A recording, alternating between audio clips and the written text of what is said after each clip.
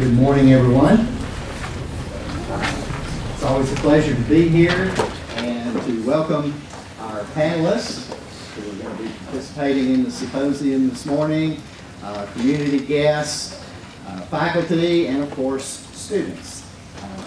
I always look forward this time of year to two things: springtime and windows on the world. And walking over here this morning, springtime has let me down. It feels more like winter than spring out there, but I know the Windows on the World Symposium will not let me down. This is a great opportunity every year for us to focus on global issues that are of importance to our students, Cookeville, the state, and the region. And I'm really looking forward to hearing what the panelists have to say, and of course, your questions. Again, I want to welcome everybody here on behalf of the president to Tennessee Tech, and I'm going to turn it over to Dr. DeFuria. Thank you, Dr. Stevens. Today we're going to be talking about global issues in healthcare. So I'm going to go ahead and start introducing our wonderful panel. It's quite impressive. So I'll do them in order of the way they're going to speak. So our first speaker is going to be Gail Stedman. She's an emeritus faculty in the TTU School of Nursing. She is a nurse practitioner with the Putnam County Health Department. Her international work experience includes working with the Clinton Health Access Initiative, the Foundation Ministry of Health in Rwanda, the World Health Organization, and the Peace Corps. And following her is going to be Dr. Charles Womack. He received his medical degree from Tulane University School of Medicine. His affiliation with the Cookeville Regional Medical Center goes from 1975 to 2013. He has served or is serving as Chief of Staff, Cookeville Regional Medical Center, President of the Putnam County Medical Center, the Mayor of Cookeville, President of Cookeville Noon Rotary Club, Chairman of the Board of Tennessee Medical Association, and he was also recipient of the Mandela Award for Windows on the World. Our third speaker is going to be Dr. Melissa Geist. She's a professor in the Whitson Hester School of Nursing. A passionate academic, researcher, author, and practitioner, Dr. Geist is a certified nurse educator with a history of excellence in teaching practice. She maintains dual national certifications as a family and pediatric nurse practitioner. Her current interest is in cross-disciplinary teamwork and communication. She has planned study abroad experiences with students and faculty from nursing, agriculture, foreign languages, and engineering. Over the past few years, Dr. Geist has focused on water, sanitation, and health issues in the marginalized Toledo district of Belize. And our final speaker is going to be Dr. Mark Pierce. He's an infectious disease consultant at Cookeville Regional Medical Center. He provides inpatient and outpatient consulting services and directs a travel clinic. He has extensive clinical experience caring for patients of all types in the U.S. and Africa. In the U.S., he worked in academic and community-based hospitals, seeing primarily adult infectious disease cases. In Africa, Dr. Pierce ran a medical ward in a large city hospital and then worked in a bush hospital for 5 years. Dr. Pierce also founded and directed the Vanderbilt Infectious Disease Clinic, and he received his medical degree from Southern Illinois University School of Medicine in 1980. So I'm going to go ahead, for time purposes, everybody's got about 8 minutes to speak, and let them go ahead and do their information. So I'll pass it off to Gail. Thank you.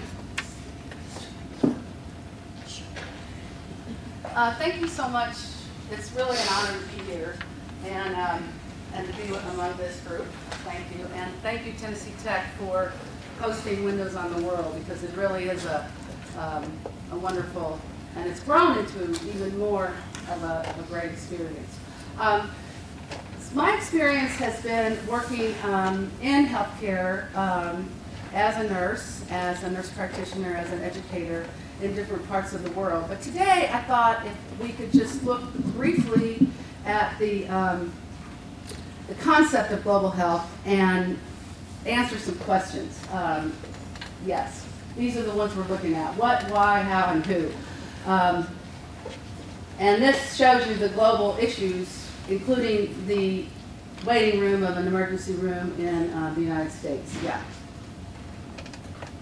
So this definition actually has turned into somewhat of a controversy as global health has grown into a discipline, not only as something in public health, but something in medical schools and nursing schools across a lot of different disciplines. So, so looking for a definition that fits everybody is quite challenging. The one that is used most often is the one I cited here. And I've highlighted a few of the pieces of it, and obviously it's not the entire definition, but it's looking at health improvement. Equity is a big word here, as well as interdisciplinary collaboration. Yeah. So I think most of you are here today, and you probably already know why this is important. And I think it's because we've talked about it as international health, we've talked about it as all kinds of different ways of approaching it. But the problems that it encompasses are tremendous. And we know from an ethical humanitarian standpoint, it's a really important way to view healthcare and view the world. However, there's also issues of the boundaries are gone. And we know that from Zika, we know that from Ebola. We can name literally hundreds of infectious diseases that can be at our doorstep in one flight. So that's really important, and the impact it has on our healthcare system here, if you look at it from a US perspective. Economically, socially, enormous in terms of development. And I would add this, not just in lesser developed or lesser resource countries, but also in the United States. The political stability is huge here, as well as security and freedom. And I mention freedom because I say, you think about some of the healthcare workers that went to Liberia to offer services and how their freedoms were curtailed when they returned. So it becomes a huge issue of security. Yeah. So what are the issues? Now, I have a running list there, and you could probably add 10 more things to this list. And it sounds really depressing and gloomy when you look at all the problems that are out there. And if you Google global health issues in 2016, you'll see a myriad of perspectives here. So these are just some of them. I won't bore you with reading them, but I will say one of the underlying pieces of this is that health care is actually a right. And I quoted Paul Farmer here. He's a physician who started Partners in Health. He's out of Harvard. He's an anthropologist and a doctor. He does a lot of work internationally. And this is the quote that he came up with several years ago.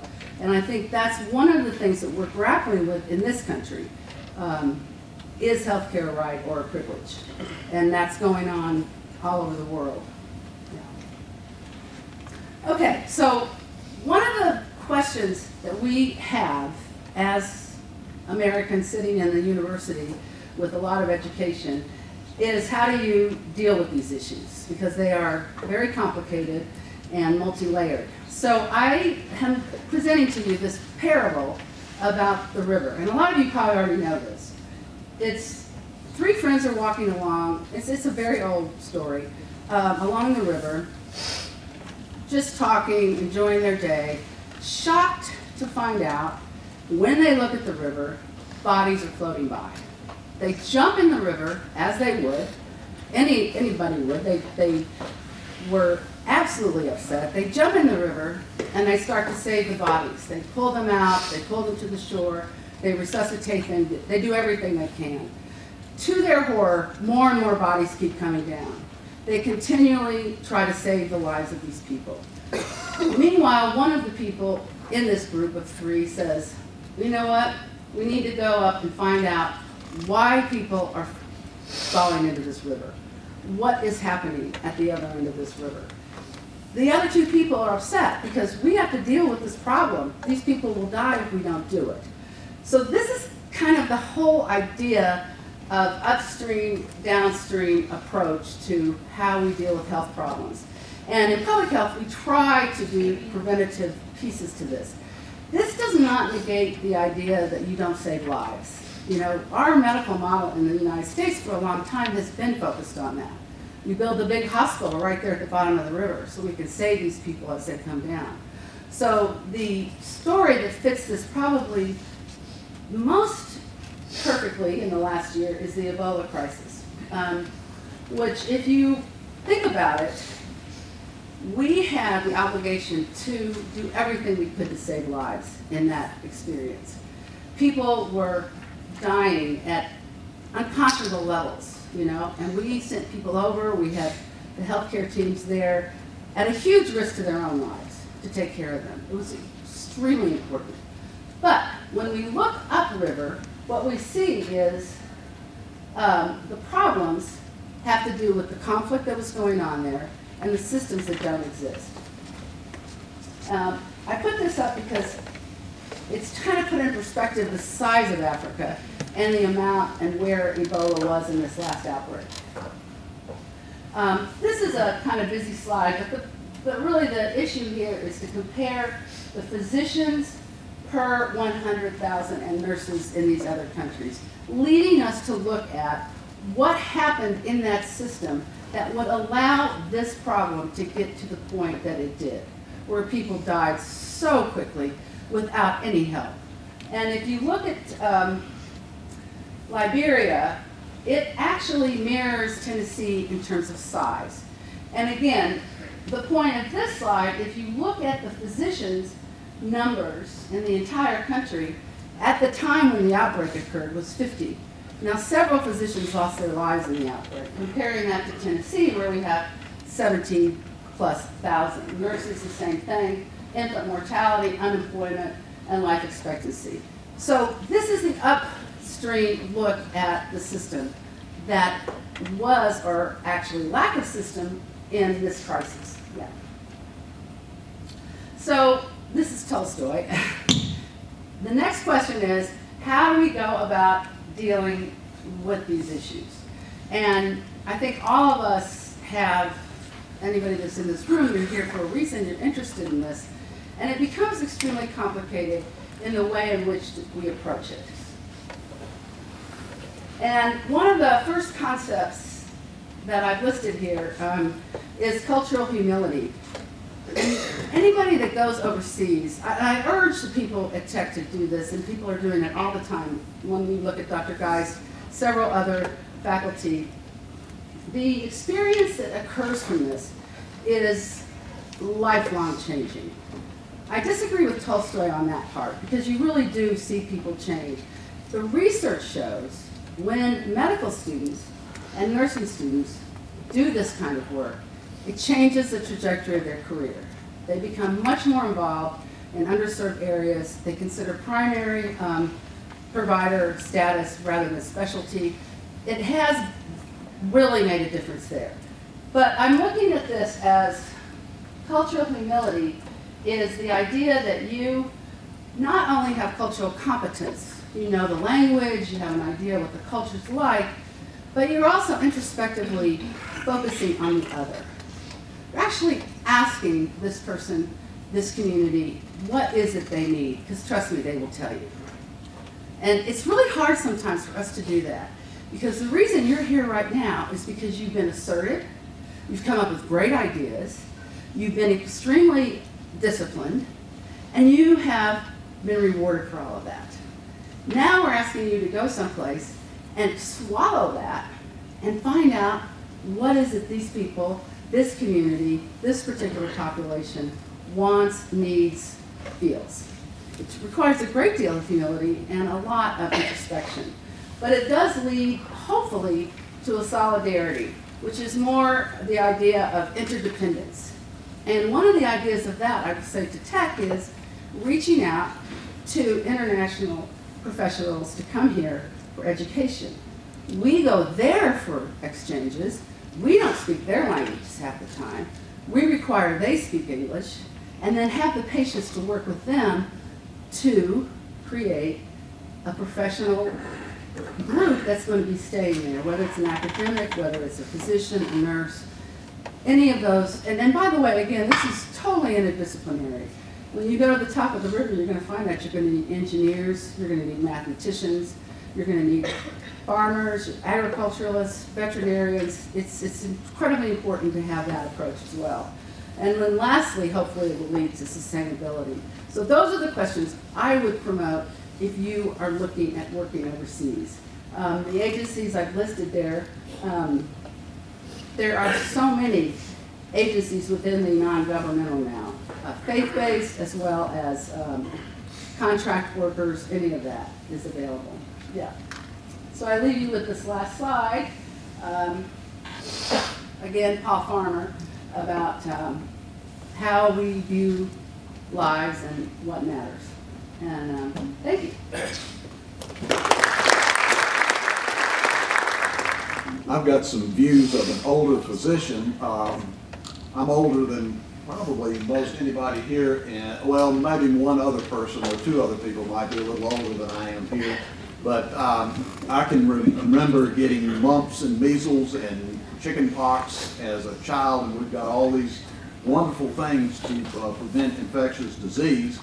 And I'm going to give kind of a little talk, kind of a metaphor of Zika in relating to social media and online publishing, which is becoming prevalent right now.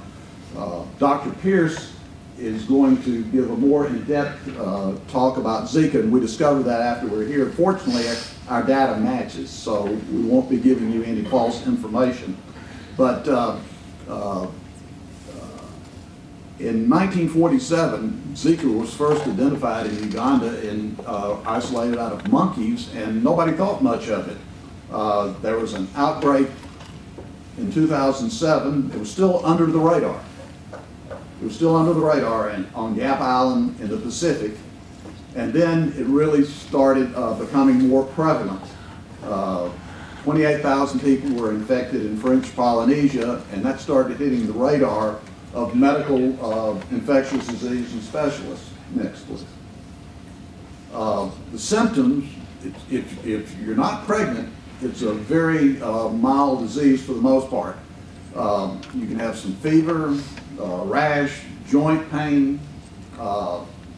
There are cases of Guillain-Barré, which happens with a lot of viral illnesses, which is a neurological condition of muscular weakness. But the thing that's got everyone concerned is the microcephaly associated with pregnancy. This was in 2013. Well, in 2015, there was an outbreak. Next slide. It's transmitted by mosquitoes, Aedes mosquitoes, and it can be transmitted by body fluids for at least 2 weeks, probably longer after infection. It's a transient thing. You have it, you ate, have some fever, and it's over for most people unless you're pregnant. Next. It gets worse. Brazil, last year in 2015, they had an outbreak. 1.4 million were estimated to be infected by the Zika virus. And 3,500 cases before the end of the year, and then now it's gone up more than that. And that's caused a lot of concern, obviously. It's a health emergency. The pandemic levels in all of Latin America, South America, and so it's become somewhat of an emergency. Next.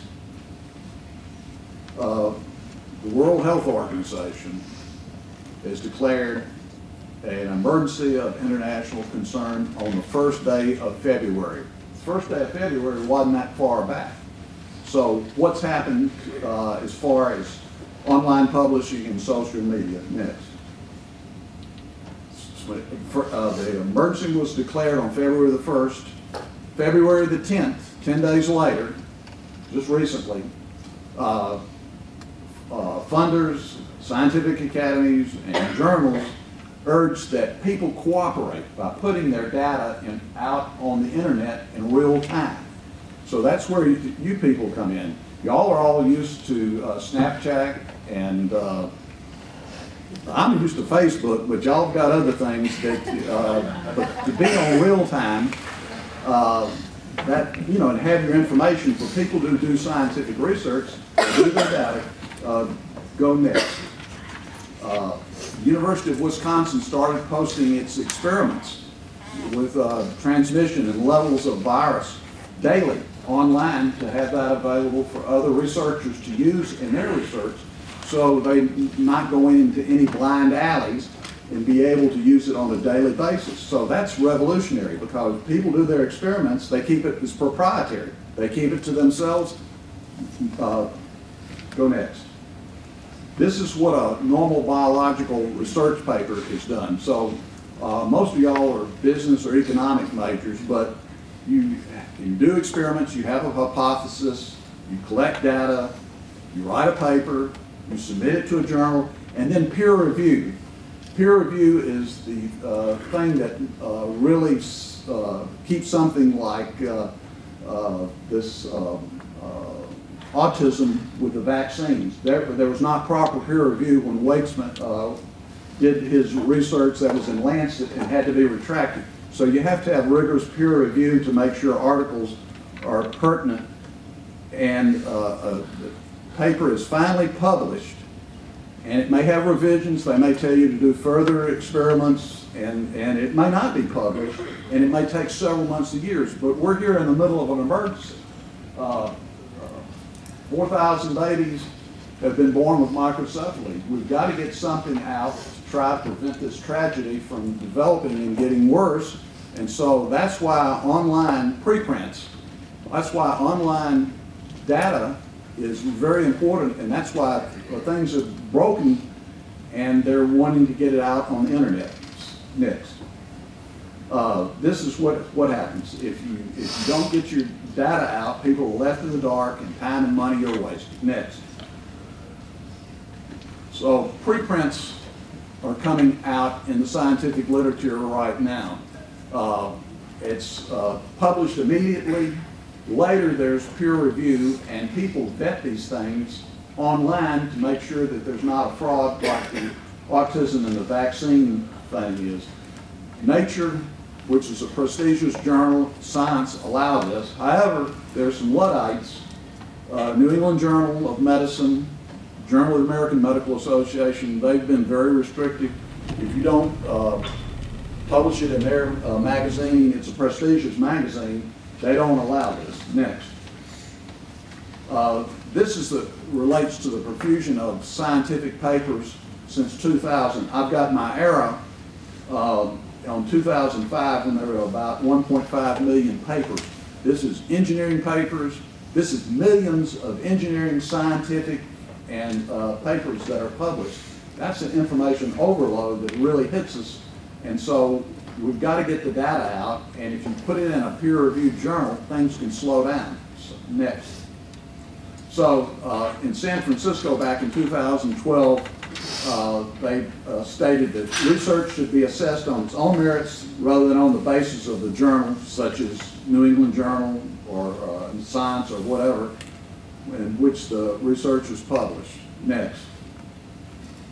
So preprints, which is what I'm talking about, online publishing, data available right away, can save time and money.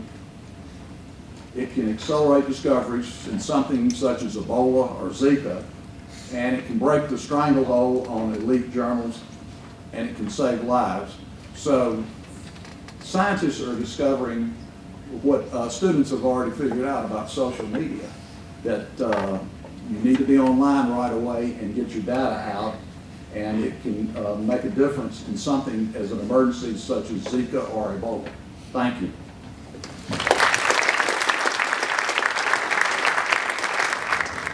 So I also want to say thank you to the College of Business and to Tennessee Tech, and of course my colleagues who bring a wealth of experience. I have just a little bit of a different slant, which is the beauty of a panel like this. And so I imagine that a lot of you, when you think about global health, there's certain things that pop into your mind. And so the three things I want to really point out is, one, global health is not just international health, and I think everybody has touched on that. It's much more than just what's happening in Africa or South America. It's not conspicuously health. It's not always about obviously health-related topic. And if you're going to do it, please do your research and do it right. And so I imagine you guys think global health, or you think international, this is what you're picturing, right? It's somebody, we are going into an underserved area, and we are providing some kind of service. And that certainly has that aspect to it. And so this group of pictures is from one of my first trips to the Toledo district in Belize. And we were down there training the Ministry of Health appointed healthcare workers. There's one in every village, no matter how big or how small. And they receive very little training for what they are asked to do. And so it's what Gail Stearman had said as well, that it's if we can train the people who are there, who are living in the village day in and day out, that is so much better than a one-stop, you know, hit them and leave kind of experience. And so this is probably what you're kind of thinking about. My argument is, it's much more than that. I mean, you've heard about Zika. There was just the remote area medical clinic right here in Cookeville where hundreds, if not, were served because they don't have access to health care. They don't have access to basic medical, health, and dental care right here in the United States. So it is not just going overseas. If you want to participate in global health care, let's start here. Because what you do here affects what happens out there.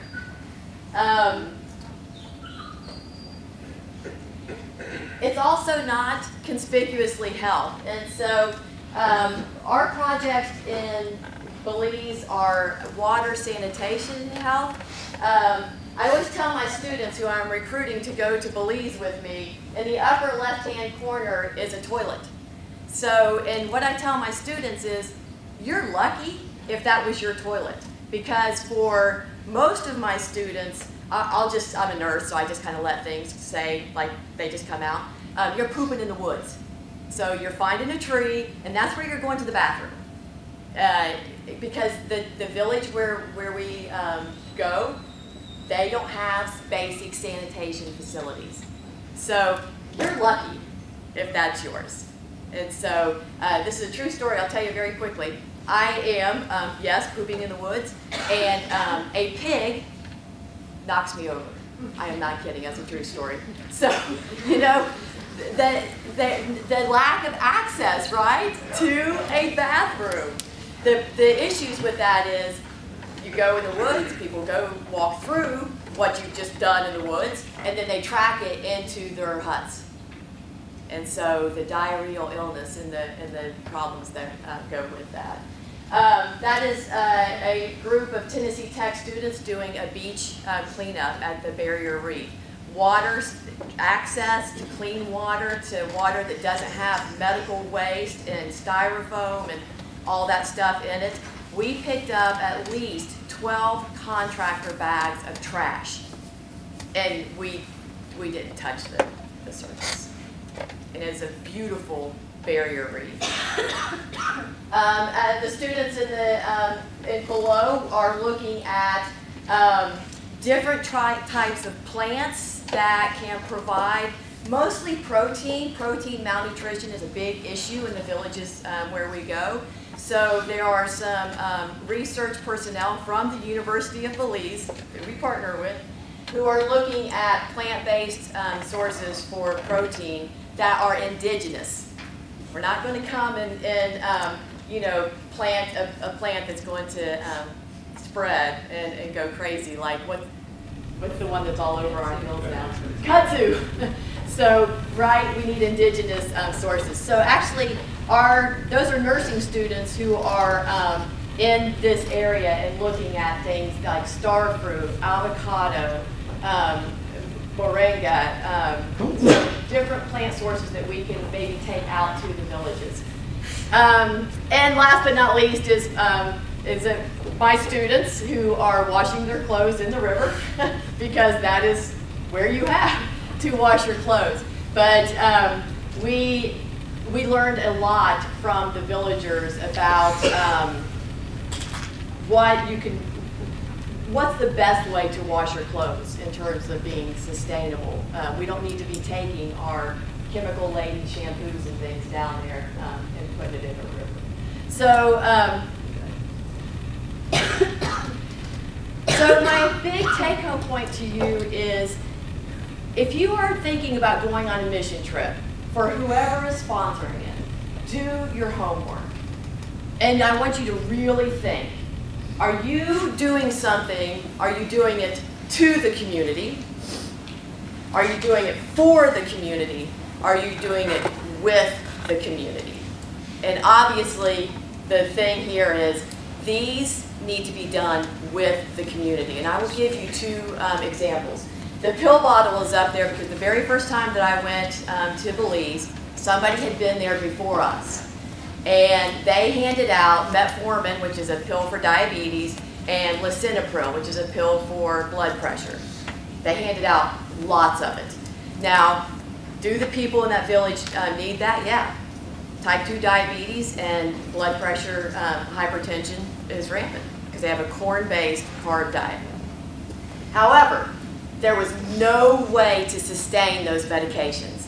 So when I got there and the medications had just run out, they were all rebounding. So all of these people who had been on metformin for a max of maybe 4 weeks, all of a sudden they didn't have it anymore. And so we were seeing effects of now they don't have the medications. So here's my picture.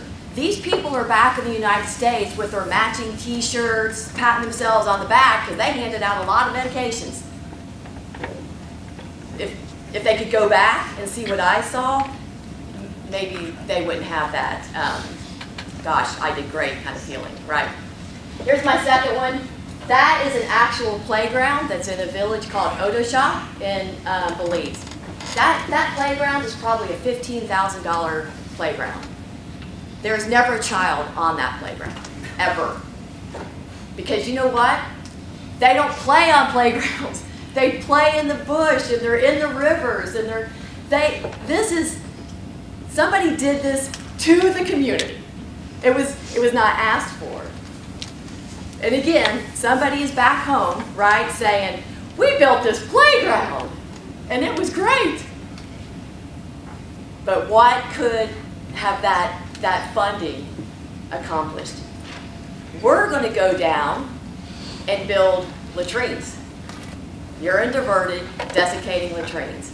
It's not glamorous, and it's not sexy, and I'm not going to put it on a t-shirt, although maybe I will. But it's what that community wanted. They're running out of bush. The village is growing. They can't go in the woods without their neighbor walking by them or getting knocked over by a pig. What they want is latrines. And it'll change their health trajectory. That's what we're doing. So I just challenge you to think about that.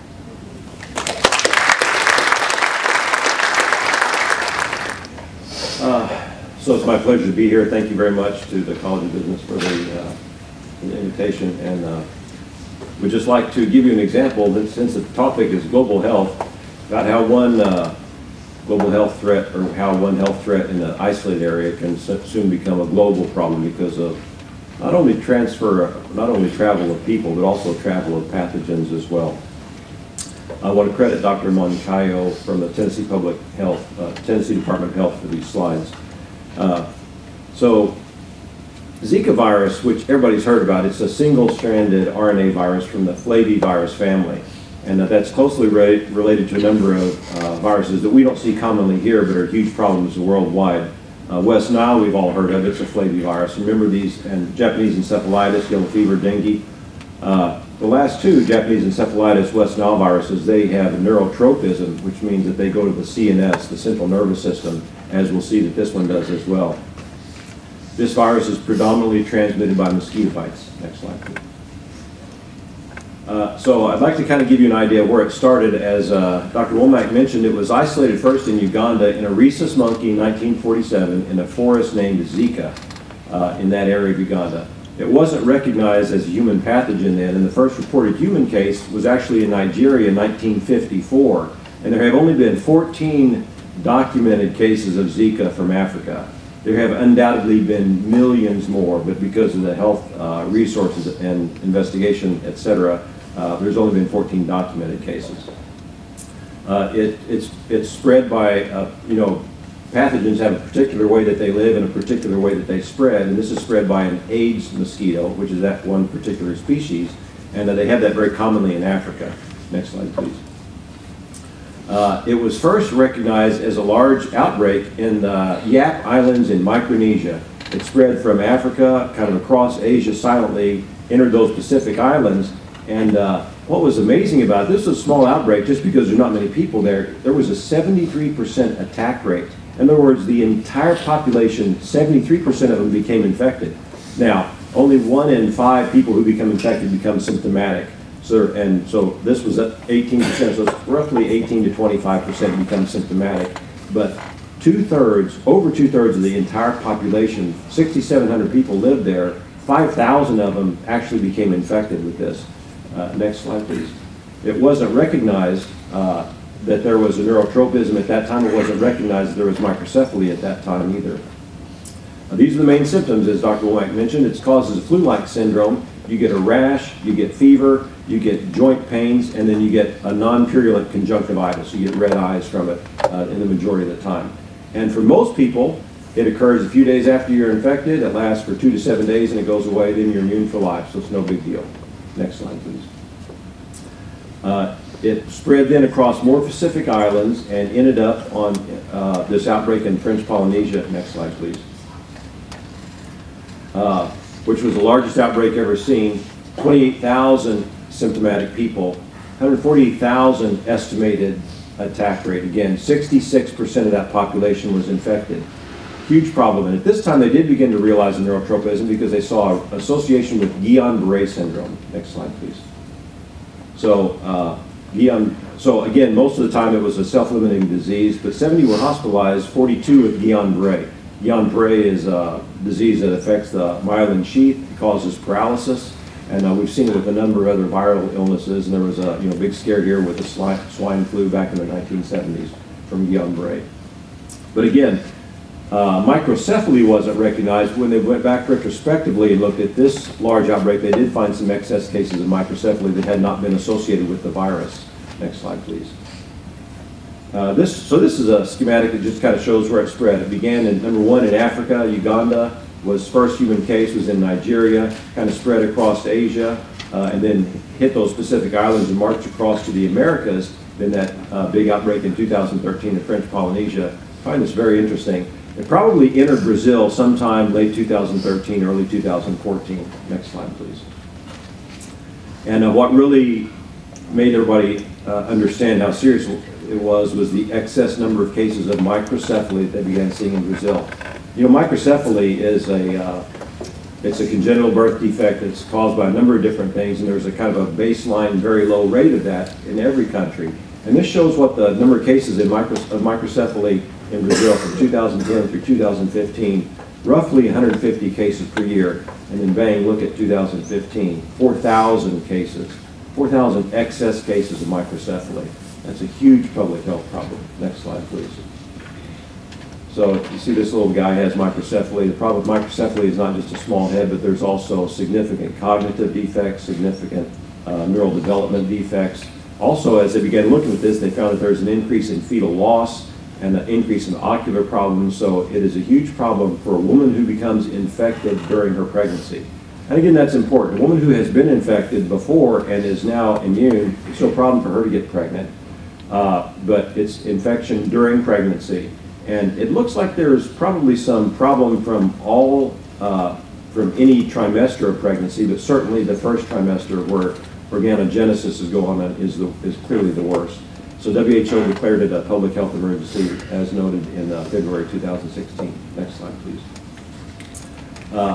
Again, transmission of Zika virus is almost exclusively through mosquito bites, and so every place that has this particular Aedes aegypti or other type of Aedes subspecies, mosquitoes can develop problems if the virus gets into that population. And but then it's been also found in blood, urine, semen. There are cases of sexual transmission. There was a case documented in Texas where a man who had been, I think in Mexico, had acquired the virus, came back and gave it to a woman who had never traveled through sexual contact. It also can be found in blood and body fluid, blood and body fluids, so blood products is a possibility of transmission as well. It's also found in breast milk, although there have been no documented transmission. There probably is some transmission that occurs that way. Next slide, please. So epidemiologic leakages. Travel to a country or region with known Zika transmission would put you at risk. Sexual contact with a laboratory confirmed case. This is how we kind of look at it here. Recipient of blood or blood products, organ transplant recipient, association in time and place with the case, or a pregnancy with a maternal epidemiologic link. Next slide, please. So this is what the CDC recommends. Pregnant women should not travel to Zika-infected areas. And if you're going to go on one of Dr. Geist's mission trips and you're going to the Caribbean, then don't go if you're pregnant or thinking about getting pregnant. If you're a man and you go, if you get sick, you'll just have a very mild illness. But when you come back, you might carry that virus in your semen for, it's been demonstrated for at least 2 months, and the recommendations are probably for 6 months you should abstain from unprotected sex to not pass that to a woman who might become pregnant. Symptomatic individuals should avoid mosquitoes for at least a week. That's because you don't want, if you go somewhere and you get that illness, you come back, you're symptomatic. If you get mosquito bites, then that mosquito then can transmit to someone else, so that's the reason for that. And then people without travel history who have epidemiologic linkage should see their doctor if you're sick. That's fine, but the most important thing is to avoid mosquitoes, because if you're sick from it, there's no treatment for Zika virus. It's symptomatic treatment, and the vast majority of people will not have any illness from it. I mean, they won't have any significant illness from it. They'll just have, again, flu-like syndrome that will resolve. Next slide, please. And there have been no U.S. cases. All the cases in the U.S. have been imported, someone who's gone somewhere else and got it, except for that transmission in Texas. But it will come here, there's no question. It's been in Mexico. This is the range of Aedes mosquitoes that we have in the U.S. And you see the southern U.S., we have Aedes aegypti, we have another one called Aedes albopictus. Both of those are able to transmit this virus. So we will see spread among the continental U.S., although because of our resources, because of our ability to control mosquitoes and our recognition, it'll never be the problem it has been through the Caribbean and the Americas. But it will be an issue here, and so it's something to think about. And as far as from a global health perspective, it's like I can't remember which one of our panelists said it, but any illness that can be acquired anywhere in the world, can present at your doorstep, from a plane ride. So, thank you very much. We have time for questions. So there are more comment cards that were being distributed, or maybe an easier way would just be to simply raise your hand and I'll point you out and you can just stand and present your question or comment. We'll go ahead and open up the floor to that. Any questions, sir? Yes, sir. Any questions? Just one here. Dr. Pierce said that Zika wasn't common in the United States. I couldn't quite make out on that slide you had where it was found. Was Puerto Rico not a source of the Zika virus? I know the dengue fever is common. So there have been 312 or something documented cases in the U.S. In continental U.S., there have been about 350 documented cases in U.S. territories: Puerto Rico, American Samoa, and the U.S. Virgin Islands. There is mosquito-borne transmission in those areas.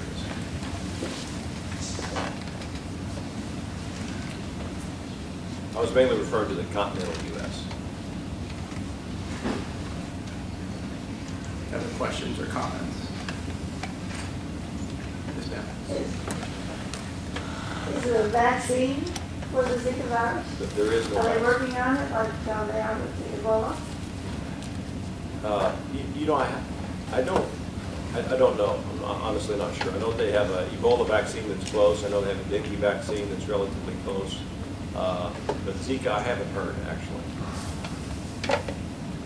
One of the things I think that they're trying to do in some parts of Brazil is which is tricky environmentally, but is to introduce the sterile, you know, so females that transmit it, so they're introducing the sterile males into communities to see if that can render that type of mosquito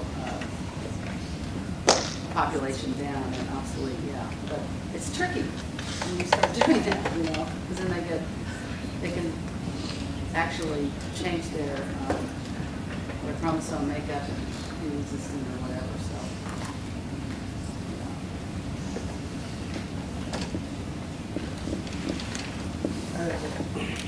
Now, the pharmaceutical companies, do they take this problem seriously and invest in R&D to develop any kind of vaccine?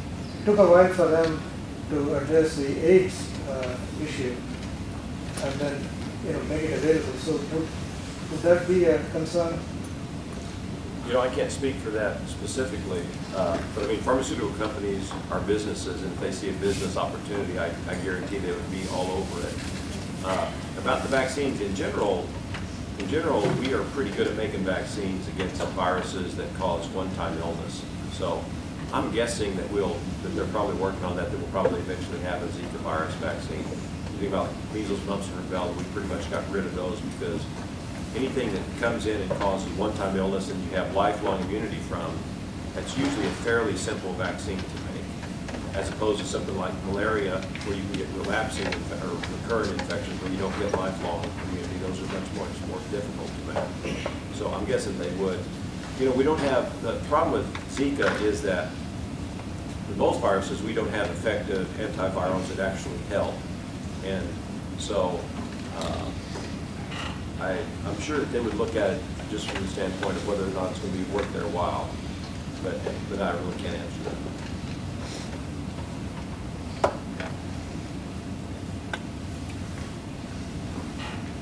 I was going to ask, with a lot of media has been covering the upcoming Olympics, can you comment on what kind of, where you think things stand on that when you come around with regards to season? Yeah, you know, the thing, honestly, the kind of old-fashioned stuff is what actually works. I mean, I think that there'll be a real attempt to keep down the mosquito populations and to educate the public about mosquito avoidance. That's the only real way to avoid the illness at this point. There's no, you know, again, there's no vaccine, there's no specific treatment. So I've heard speculation about that, but I don't know. I think that would be the thrust of it. Yeah, upstream. But the issue too with it is it's a day-eating mosquito. So it's, you know, you're out and about. It's not like you're under a mosquito net, say, for malaria. So I think it does create a lot of fear in people going to Brazil. And then, as you said, Dr. Pierce, the whole issue of, you know, standing water and, you know, sanitation, as you mentioned, Melissa, you know, all of those things contribute to this problem. There's also some speculation that the 2014 World Cup is how it got to Brazil. I heard that. Yeah, I saw that. Yeah.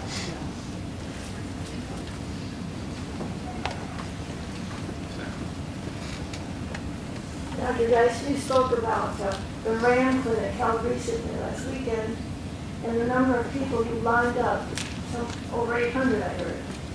And I'm wondering, do you think it would be important for everybody to have some sort of health care service, like both Medicare, Medicaid, Insure Tennessee, and some of those other possibilities through the Affordable Care Act?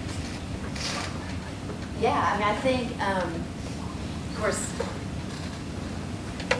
even in the remote areas in Belize, they have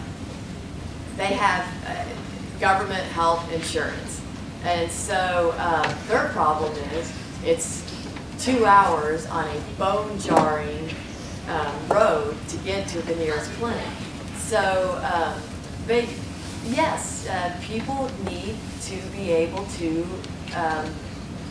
have access to and be able to afford health care. And if that means that this is somebody who is working 2 jobs, but neither one of those jobs offer any kind of health care, they need help. And I think it's a moral responsibility that we do that. We're talking about humans who need help.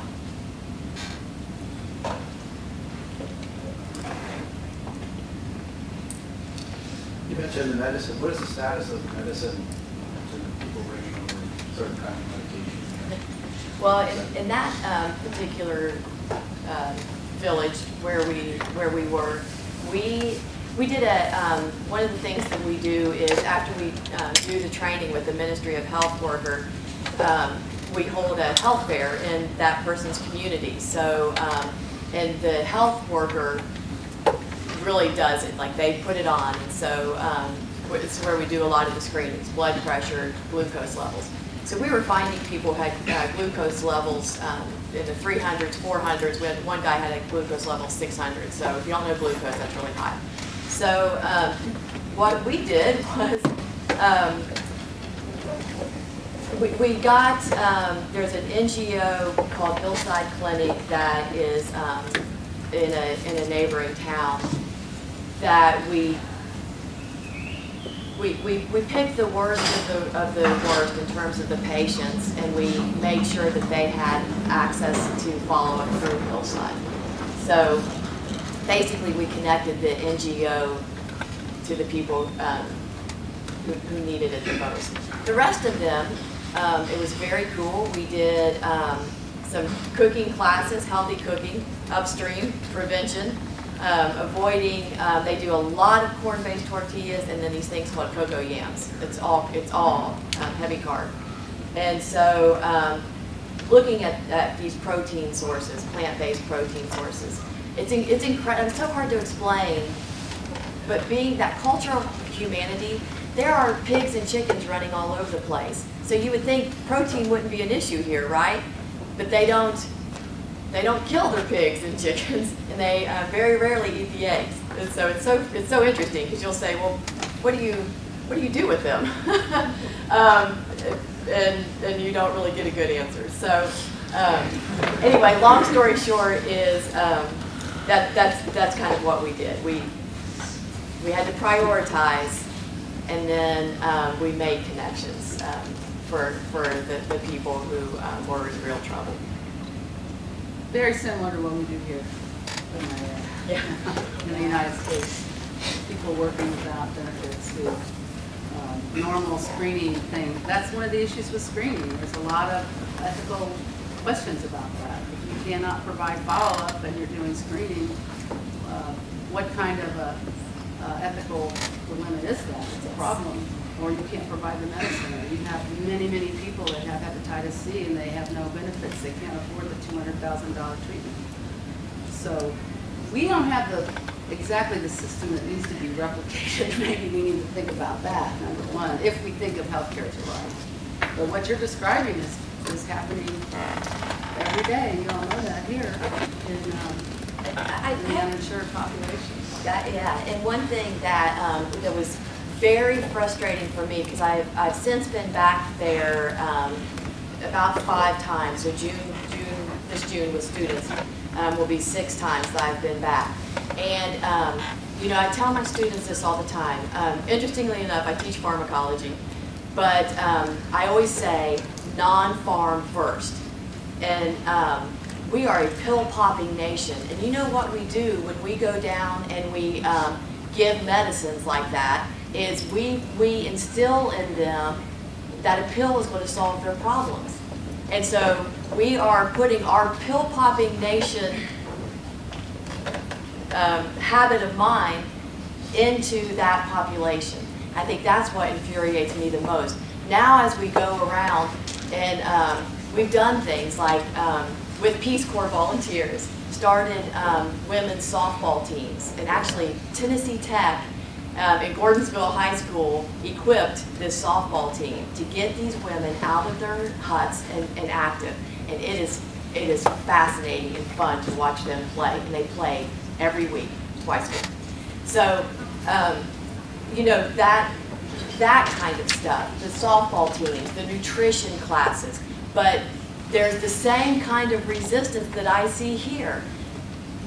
90%-ish of our type 2 or our diabetes in this country is preventable diabetes that is caused by health choices. And that you know, the choice is, well, I'll just pop a pill and it'll be okay, versus get off your duff and do some exercise, and make choices. Although the complication is, right, good food costs more. Anyway, the fact that when I go into a village now, they want to know what kind of medicines I brought with me, that makes me angry. Because somebody has taught them that, and it wasn't their Ministry of Health.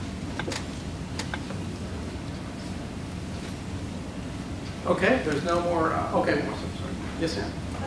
Sorry, the discussion is somewhat of a question, but it's referring to the Zika virus vaccine. The Brazil Ministry of Health had mentioned that it will take 3 to 5 years to develop the vaccine. They're currently working on it, and then they'll be starting a test run.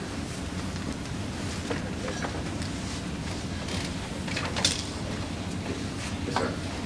With the Zika virus, you said that after like 2 weeks or so, you're pretty much immune to it. I was just curious, is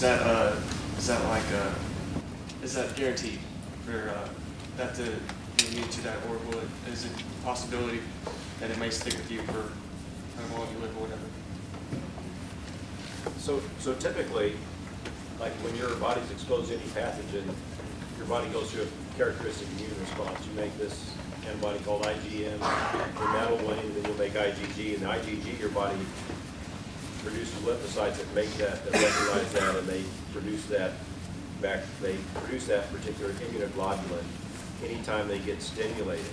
And so the rest of your life, if you're exposed to that particular virus, those turned on lymphocytes will make that antibody and they will kill that virus. And that's how you get lifelong immunity to anything.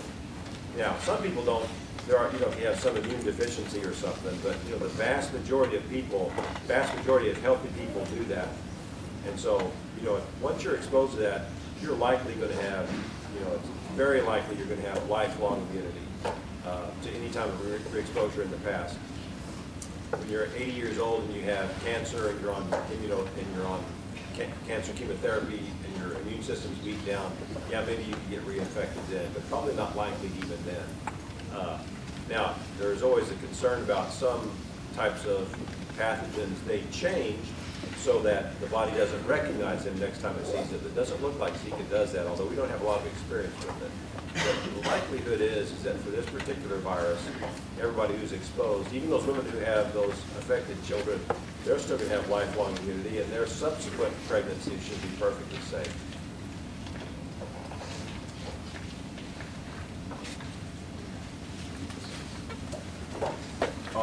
As a student not associated with the school of nursing, what can I do to help the country? Is there anything I can join?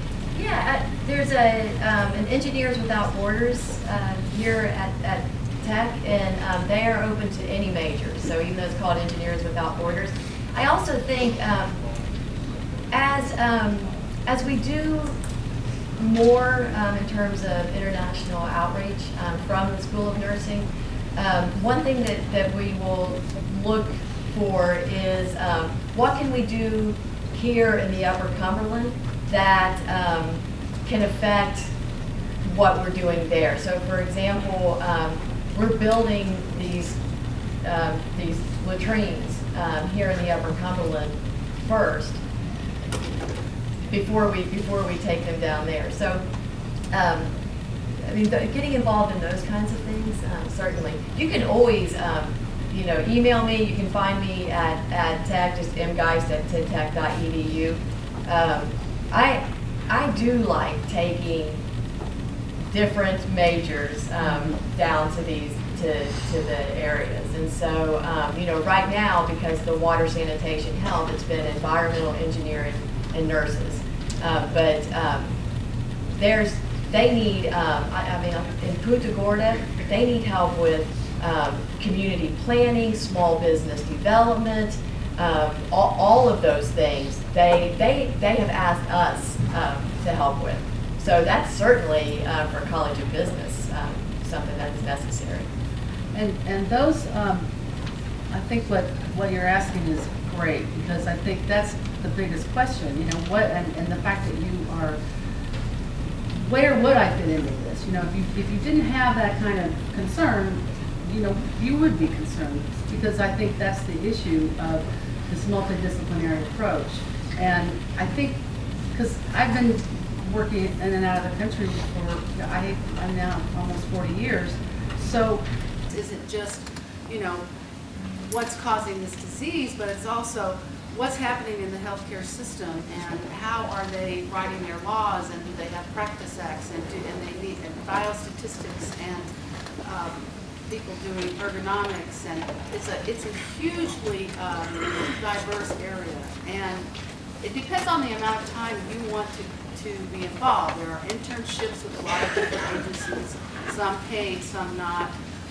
If you want to do a longer term piece, Peace Corps is a 2-year plus commitment. They also have a Peace Corps response for people who have been professionals. Some of them they want ex-Peace Corps volunteers, but others are open to everyone. And they will give you the training and expect you to learn the language. And that's a big part of it too. Depending on what part of the world you're in, some of the languages are hard to learn.